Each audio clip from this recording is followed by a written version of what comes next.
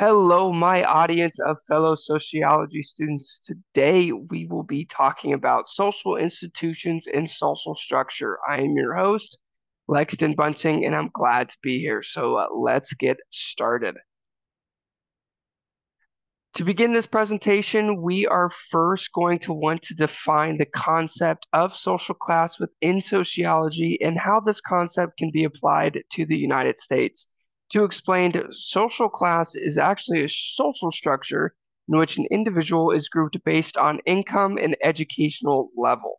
For more clarity, the citizens of the United States are usually broken into three major classes: upper class, middle class, and lower class.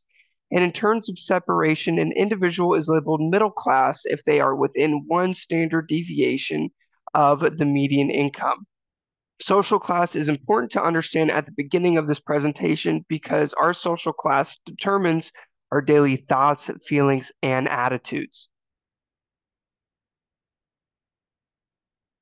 For social stratification, to fully dive into the next three slides about American social stratification of social institutions, I wanted to preface by defining what stratification is to create a uniform foundation for these next three slides. To explain, stratification is the sociological concept of defining a social hierarchy by the use of certain wealth, occupation, educational level, race, and gender classifications. So, reflecting on the last slide we just covered, the American social class system is a perfect example of a social institution that is socially stratified by these classifications. Perfect. So, the education system within America can be broken down into two major distinctions or classifications.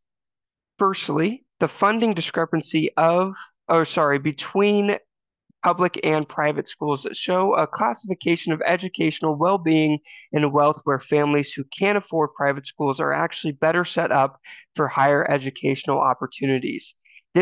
Then creates another classification of wealth through who can attend a four-year university rather than a community college or an apprenticeship.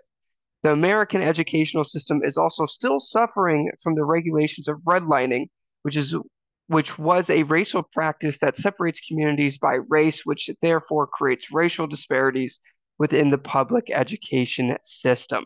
In terms of social stratification for the military system within America, it's especially objective within its hierarchy of leadership, which is based on ranking. So the higher ranking can provide individuals with more authority and leadership positions, but also provide them better pay, better benefits, and therefore better living conditions. Now, another important note is the socioeconomic background of the individuals who enlist in the United States Air Force and Navy, which mostly stems from the middle class due to the military's need for new educated personnel due to technological advances. For American social stratification of social institutions for religion and medicine, focusing on religion, the social classifications of race and gender are the two most defining. So many denominations across the Protestant religion are defined by pseudo-racial lines, with examples such as Hispanic Protestants, Black Protestants, and white Protestant groups. Many religions also assign gender roles and specifications for each gender. For example, Catholics and Eastern Orthodox traditionalists do not allow women for leadership or pastoral positions, but actually view women as the only group to partake in a miracle, which is to create life.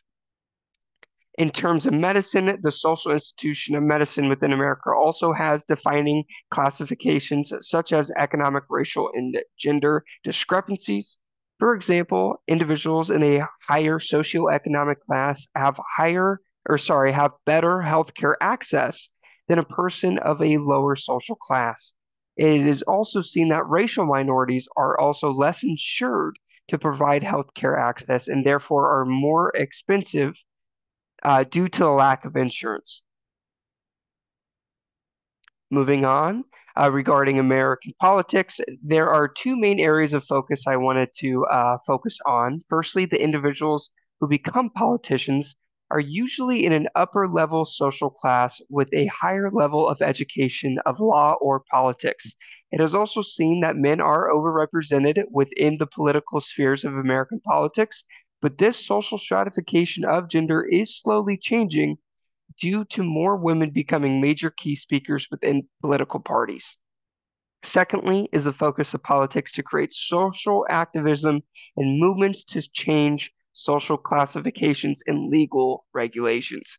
Politics serve as a social institution that can change the very fabric of classes represented. One major example of this would be the civil rights movement of the 1960s and 70s, and the deregulation of Jim Crow laws, which allowed for racial integration into other social institutions, such as the American educational system. Social institutions create the foundation of macro sociology and are very important instruments in maintaining social order, compliance, and competition among groups and organizations. The three main social institutions focused on this slide would be education, religion, and politics. Firstly, education is significant due to its use as a social mobility tool for individuals of lower socioeconomic classes. Education also serves as an early tool to teach young children social norms, gestures, and language deemed necessary for social cooperation. The social institution of religion creates a moral framework in which many individuals and other social institutions uh, within society adapt and consider when making decisions. One can observe this religious moral influence by how an individual votes on a certain social issue, or how a political level, or on a political level, by what phrase is written on our American currency. Politics is also a very significant social institution to consider due to its power and authority for social movements in creating social change. Many times, social institutions have inherent social injustices within their system. This could include gender inequality, de facto racism, or socioeconomic barrier that creates inequality. Politics is a very powerful tool for improving social institutions. Now, going into the sociological views of education, both from a functionalist perspective and conflict perspective, a sociologists from a functionalist perspective would view the social institution of education as one of the first organizations of socialization. Educational environments serve as a learning ground for students to adapt to social norms, values, gestures, and traditions.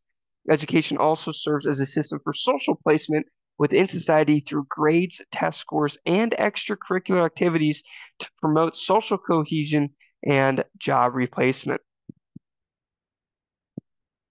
Moving on. So, sociologists from the conflict theory perspective would view education as a social institution that reinforces socioeconomic inequality due to a lack of equality and resources among public and private schools. This perspective could also raise the case that the educational system is the first governmentally regulated social institution a member of society joins and therefore is the foundation of inequality and injustice among socioeconomic classes. Concerning religion, a functionalist perspective would state that religion is used as a system to promote social cohesion through social adaptation of norms, traditions, and values among a congregation. This adaptation of morals also serves as a structure of social control, which promotes the notion of love and cohesion within society.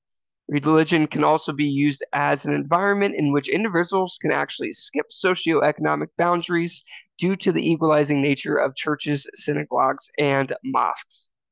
Regarding the conflict theory perspective, the social institution of religion can be seen as a way for dominant social groups or organizations to control and regulate the attitudes of other submissive social groups for power dominance and authority. Religion can also be seen as a way to make the lower socioeconomic class docile and non-threatening, as there is now a divine justification for their hardships.